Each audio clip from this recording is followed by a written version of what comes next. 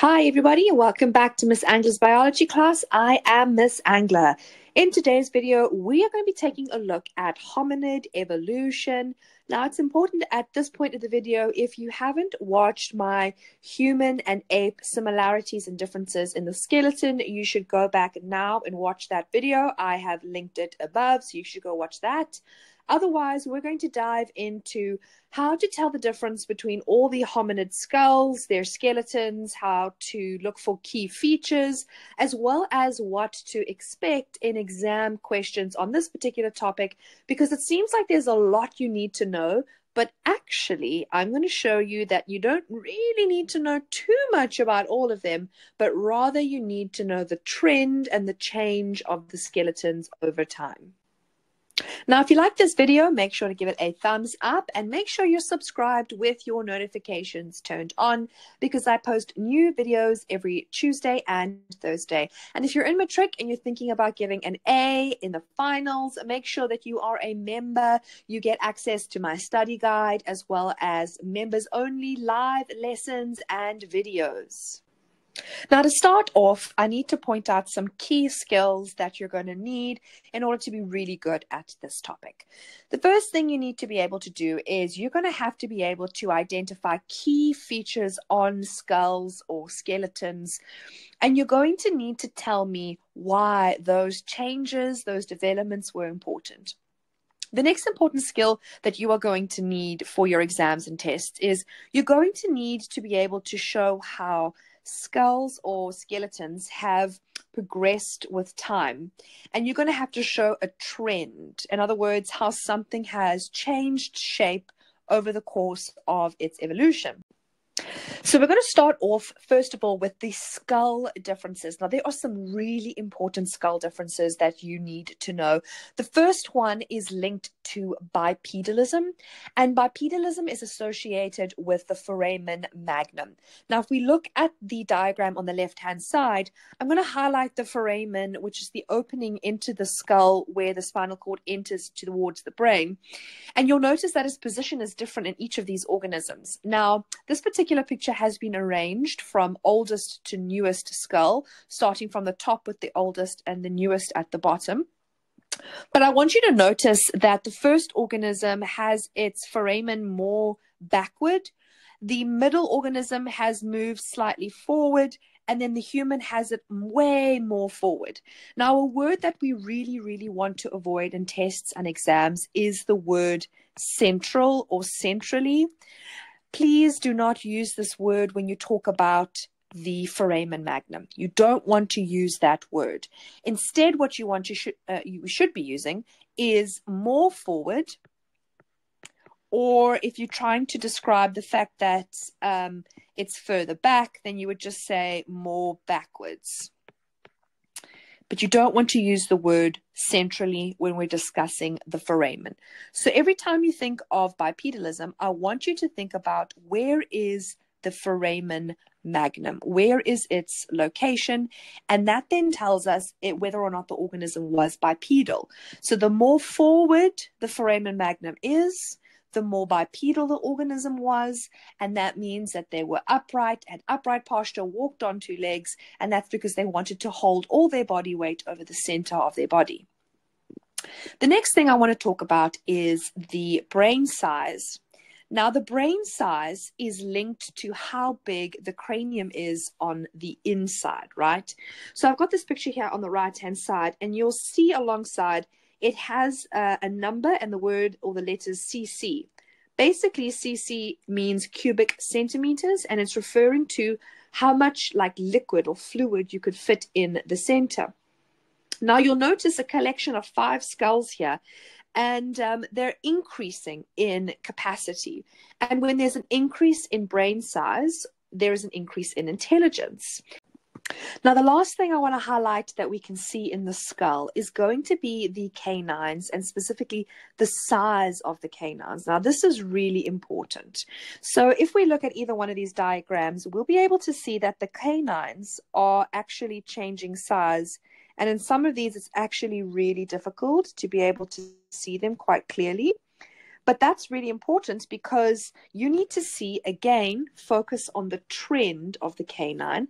The canines were getting smaller with time. So they become smaller over time. And that's one way you can look at a skull and go, oh, that's a very old skull. It's got really large canines. That skull's got much smaller canines, so it must be newer. And you, again, may be asked to arrange skulls from oldest to newest, depending on these features. So you've got to know what you're looking for. So the next piece of evidence and physical characteristic we need to look at when ordering our skulls in the hominids is prognathism. And prognathism refers to the lower jaw and the size of the lower jaw, as well as the shape of the face that it creates. Now, in gorillas, they have a really large prognathous jaw. We can see that here. In Homo erectus, one of our family members, it has reduced in size, but still prognathous. Whereas humans, it has reduced greatly, and the effect it has is also on the slope of our face. You'll notice that the gorilla has quite a sloped face. The Homo erectus has a lesser sloped face, but unfortunately, this little slope happening over here means that it still has a prognathous jaw, whereas humans have a very flat face, which means we are non-prognathous. Now, again, this is where terminology is so important. When you are talking about the skull as seen in the gorilla and in Homo erectus, we are going to need to use the word that it is a prognathous jaw. But you don't get less prognathous. So that's really key. Please don't use the word less.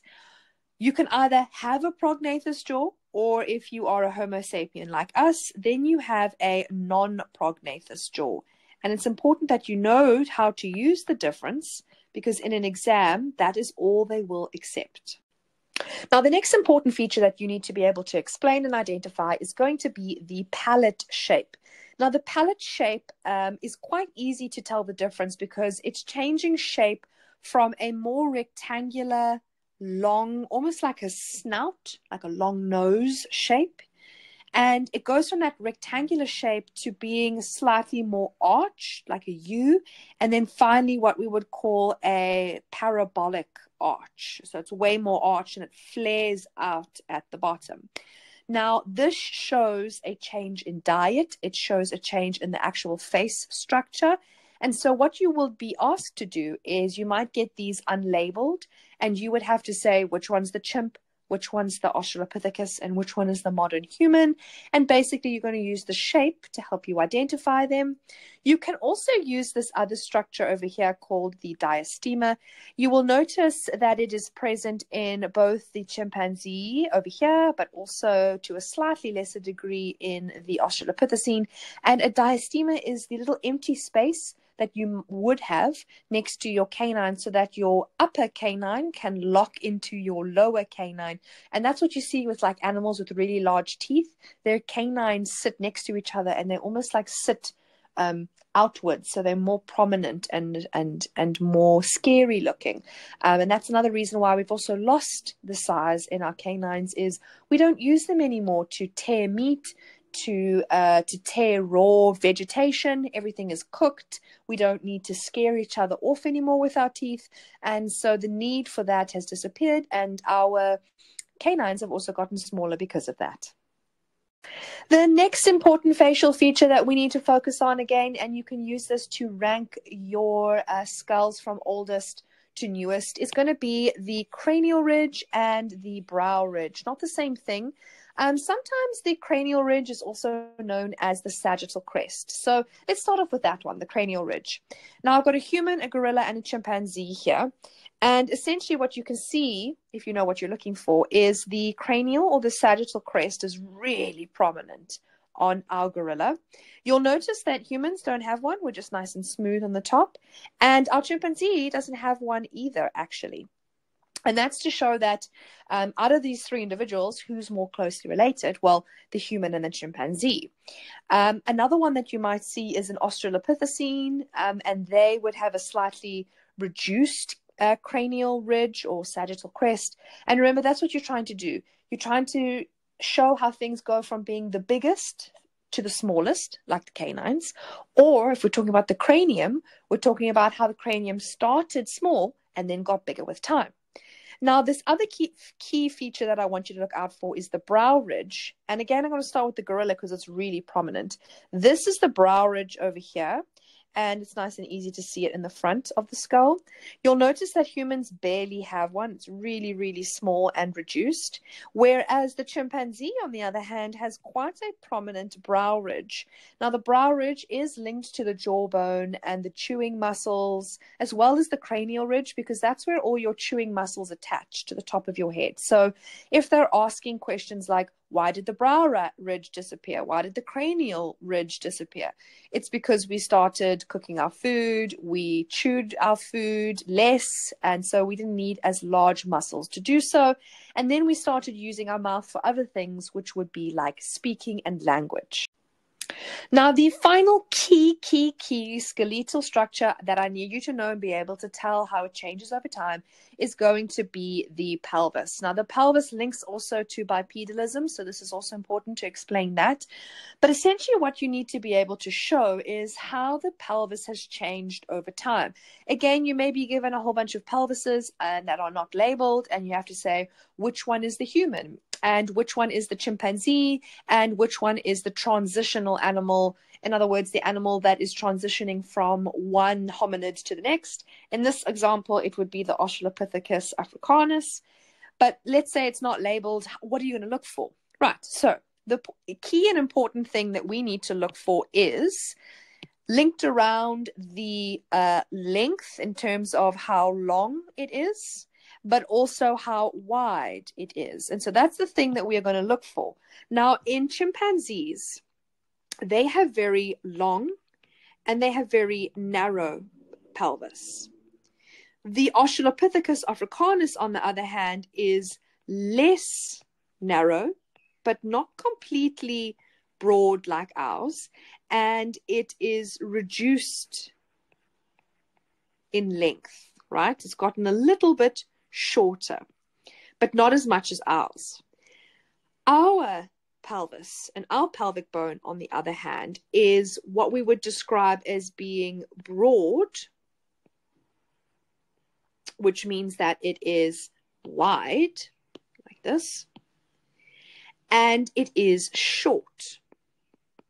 And if you compare it to the chimpanzee, it is very, very much so short, because if we were to like draw them evenly, if they were in terms of their height, and if you measured from the bottom here to the top and the bottom here to the top, the chimpanzee is much, much, much longer.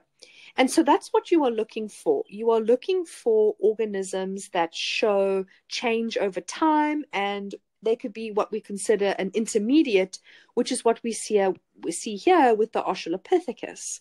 Now, I want to show you some examples of like pictures you might be given so that you know what to expect if you get this in an exam and what they're going to ask you. Now, the first thing they may ask you in an exam is a question based off of a phylogenetic tree, like the one we see on the left-hand side here. And essentially, they might ask you, how many millions of years ago did Australopithecus africanus appear? So you've got to go on to your diagram, and you've got to measure along, and you sort of like draw a line going across here. You see where it intersects, and you give the year, right? Other things might be like, who's more closely related to each other? Homo neanderthalis to Homo sapiens, or Homo sapiens to Homo erectus. And you're going to have to explain that, well, Homo sapiens only share, let's see, 1, 2, 3, 4, 5 common ancestors with Homo erectus. But Homo neanderthals share, let's change the color, 1, 2, 3, 4, 5, 6 common ancestors, which means they're more closely related. Now, by the way, if you weren't sure how I did this little thing, like how did I know? Well, every time the branches branch out, that's a little common ancestor. And so that common ancestor counts as a little individual that we must count. And the more you have, the more you're related to each other. There are many other things they can ask you, which can include names of famous and well-known fossils. And so for Ardipithecus, there's really only one we need to know, which is Ardi. For Australopithecus afarensis, there is Lucy and the Laetoli footprints. For A. africanus, there's the Taong child, Mrs. Ples, and Littlefoot. And yes, you will also need to know who discovered them and in what country they were discovered.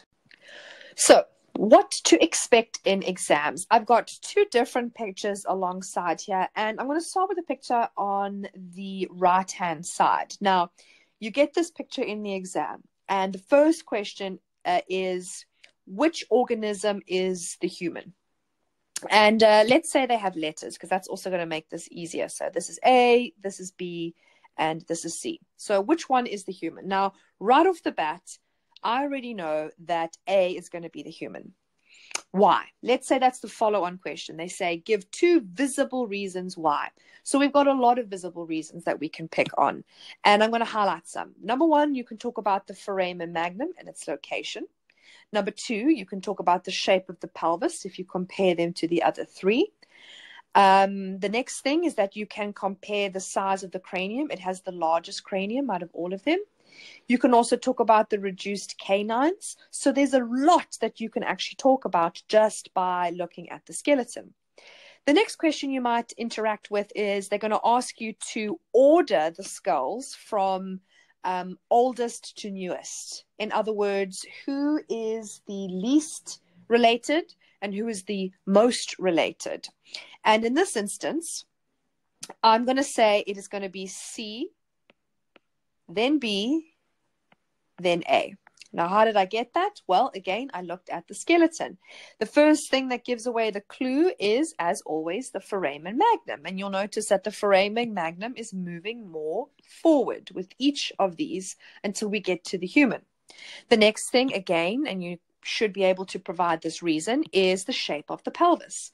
The pelvis started long and narrow. It got broader and wider and shorter until it was completely broad and short. You could even actually talk about the teeth as well. You will notice, actually, let's remove that. You will notice that the canines are really large in the chimpanzee. They are reduced in the Australopithecine, and then they are barely visible in the humans. That's another way I knew how to actually rank these. The follow-up question that can also go with this, everybody, is something like this. Using the evidence in the diagram, explain how changes to the skeleton supported bipedal movement. Now, it's important to know this, everybody. The center diagram, this one here, is not useful to explain bipedalism. Nothing about the cranium, nothing about the teeth is going to help you explain why we walk on 2 feet. The most important things here is going to be the pelvis.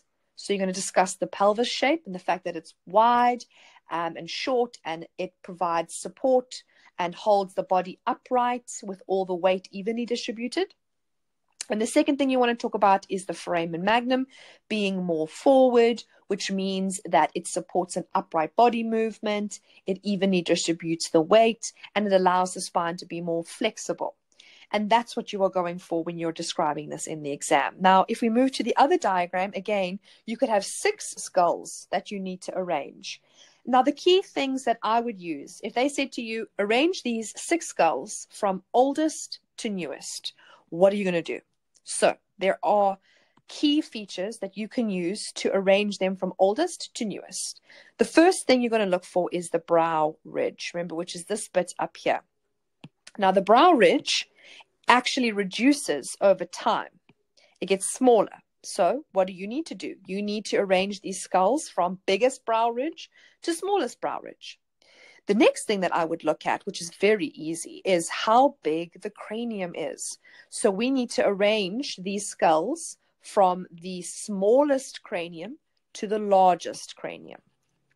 The next and most easiest feature to look for is the teeth, the canines. Again, you're going to arrange these skulls from the largest canines to the smallest canines.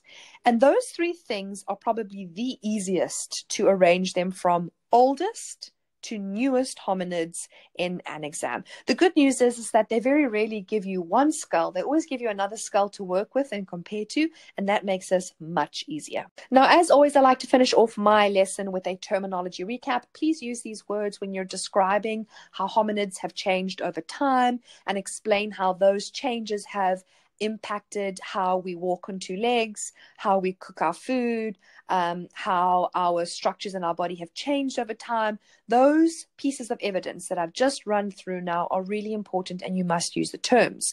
Speaking of which, bipedalism is again the most important term when we talk about hominids. So you need to know how the pelvis, the foot, the foramen magnum all contribute to bipedalism. And remember, if you can't see it in the picture and they ask for a visible reason, don't give one that you can't see. The next thing we spoke about was the position of the foramen magnum. And remember, it is more forward or more backward. We spoke about the size of the cranium, and that is linked to how much brain capacity you have. The bigger the cranium, the more brain you have, the smarter you are.